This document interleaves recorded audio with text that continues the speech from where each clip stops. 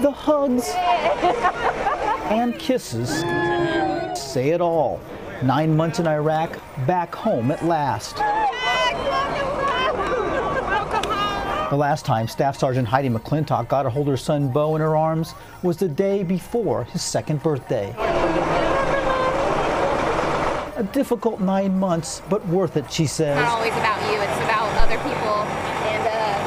And he'll learn that one day when he's older and understands why mommy was gone. The members of the 1st Infantry Division helped play a role in driving out ISIS in parts of Iraq. They had to blend in with a number of units, ranging from intelligence, artillery, and military police. I'll summarize it this way: 90 left, 90 came home. That's a pretty good day. A good day for Sergeant Major Jeremy Preister from Omaha. This was his 4th deployment.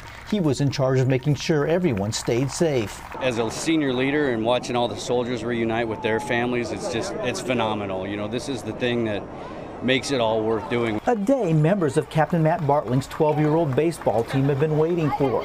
They wore their support of their assistant coach on the sleeve of their uniforms. Make it home safe. Governor Pete Ricketts greeted the soldiers and thanked them and their families for their sacrifice. That includes Abby Meyer, who made this sweet homecoming card for her fiancé. I've been missing you, Mounds, and I've got good and plenty reasons. One big reason, their wedding is October 21st. So he thinks he's going to come back and not have anything to do. I'll keep him busy.